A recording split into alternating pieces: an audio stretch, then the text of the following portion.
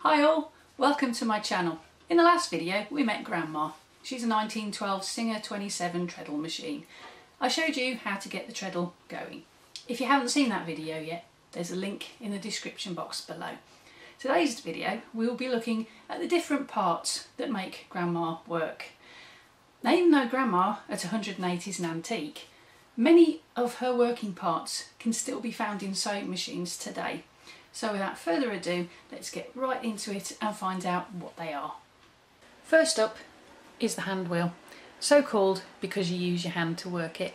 It's also known as the balance wheel, particularly in the newer electric machines, only it's a lot smaller. The hand wheel allows you to move the needle up and down, and it also moves the bobbin from side to side. It's incredibly useful to be able to use a hand wheel on a sewing machine because it gives you better control over the needle, particularly if you need to stitch slowly. If you're going across thick fabric, for instance, or if you're coming over a bumpy seam, you can literally just do one stitch at a time. Inside the hand wheel is another little wheel which only turns left and right. Now this little wheel comes in useful for when you're using the bobbin winder. By turning it, it stops the needle from moving.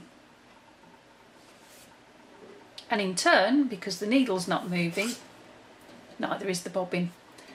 And what this does is it stops you ending up getting a knotty needle over here because your bobbin thread's getting caught up in the underworkings of the machine, and allows you to safely wind your bobbin. But you should always remember to do it back up because you're going to be sat there for ages trying to work out why your needle's not moving otherwise. Going from the hand wheel down to the lower part of the machine, we have a little belt. This is how the machine actually works. It connects this top wheel to the bottom wheel, which we'll look at it in a moment. It's made of leather, and if I just turn it around a little bit, it's actually one strip of leather that is connected together using a metal staple. It might look rough, but that is actually the correct way of attaching a treadle belt to a treadle machine. It's actually adjustable, so sometimes when the belt stretches, you can actually take a little bit off and reapply the staple. Following the belt to underneath the table, it goes into the belt guide, which goes around the band wheel. On the side of the band wheel is a dress guard, which pretty much works the same way as a chain guard on a bike. It stops your clothes getting trapped, which was very important in 1912 when Grandma was made, because the ladies back then used to wear long skirts. Also on the band wheel is the belt shifter. This helps you get the belt on and off. When you're not using your treadle machine, you should disengage the belt because that takes the strain off the leather and it will stop it stretching, and that will make your belt last longer. The treadle, where the machine actually gets its name from, is the pedal where you put your feet. This is joined to the band wheel by this little metal rod going up the back there and finishing here. That is the Pitman Arm, and that's the little gizmo that helps transfer the up and down of the pedal into the circular motion for the band wheel. It's a strange name for a gadget, so I did a bit of digging, and it turns out that the Pitman Arm isn't unique to treadle machines, or sewing machines for that matter. It gets used in any situation where you need a straight movement converted to a circular one, or vice versa. Take the steering mechanism in trucks and cars, for instance. They use a Pitman Arm. Who knew? Well, apart from engineers and mechanics, of course. Anyway, there are a couple of stories about how this particular device got its name. and I'll put the links to all the information that I found in the description box below. The first story revolves around timber cutting. In the days before there were sawmills, there used to be something called a pit saw, where you'd get one guy on the top of a log and another guy underneath the log in a pit, and together they would pull a two-man saw to cut the log. Now, the one in the pit underneath the log was known as the pitman, because he was literally a man in a pit.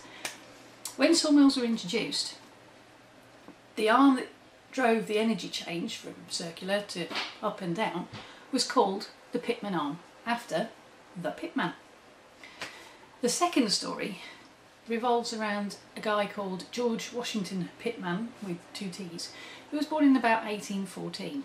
Now, he was a railroad engineer who worked in northern Alabama for the railroad, and apparently he invented the Pitman Arm because he was a railroad employee.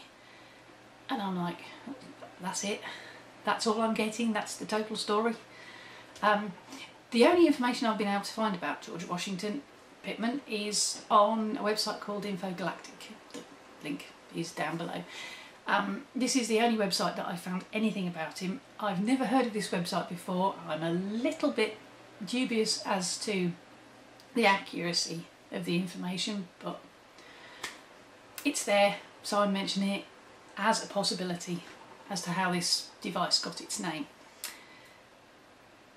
I did a little bit more digging because I really wasn't happy with what I was coming up with, and I managed to discover a lady called Tabitha Babbitt, a shaker.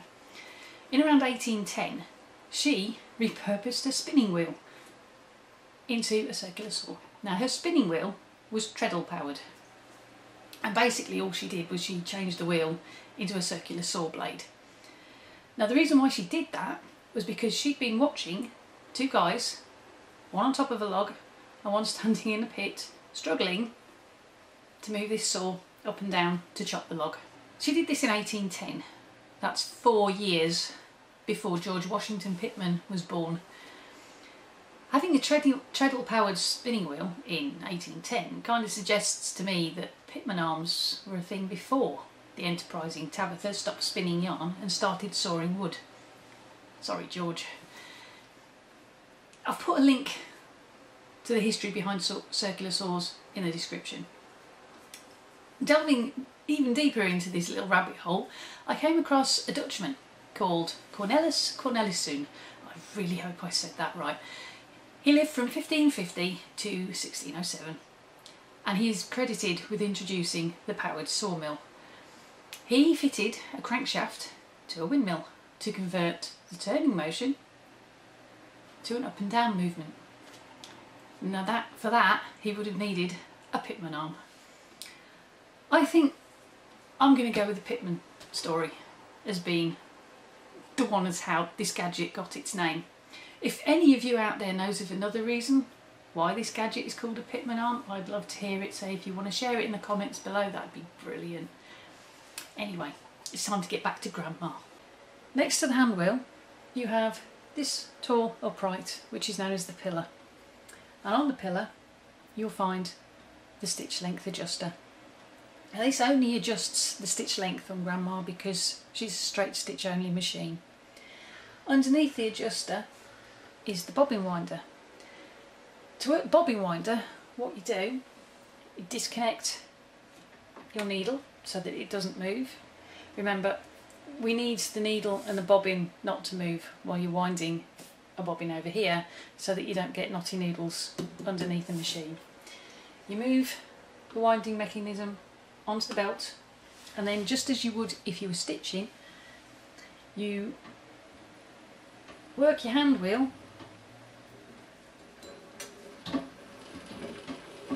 until you get your treadle working, and then this will wind thread onto a bobbin that's in there.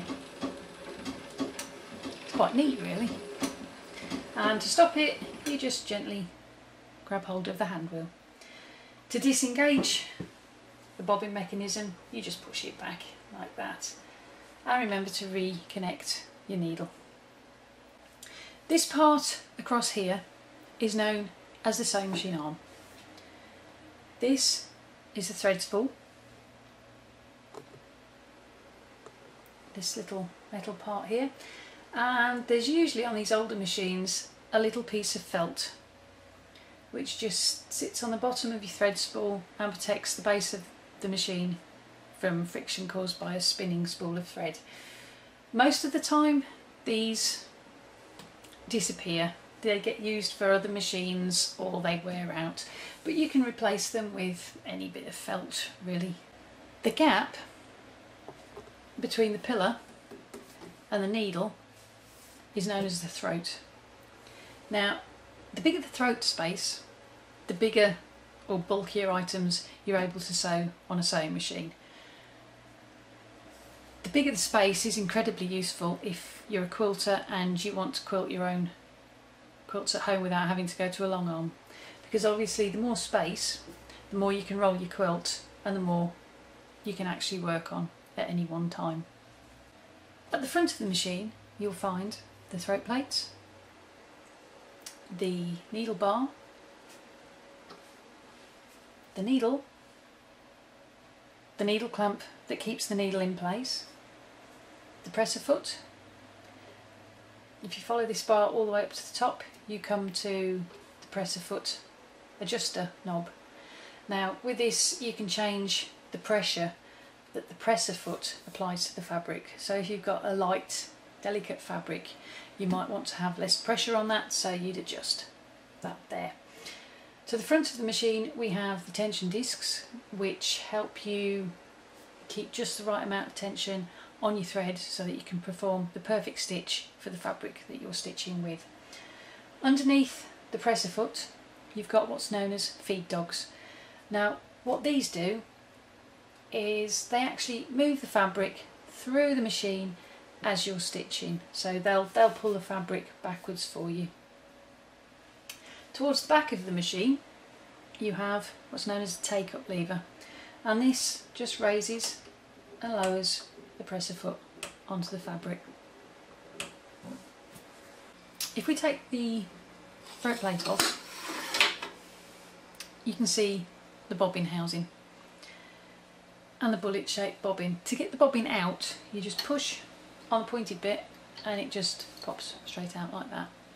Now because Grandma is a vibrating shuttle machine, she has a bullet shaped bobbin case, and this casing houses a long bobbin like that.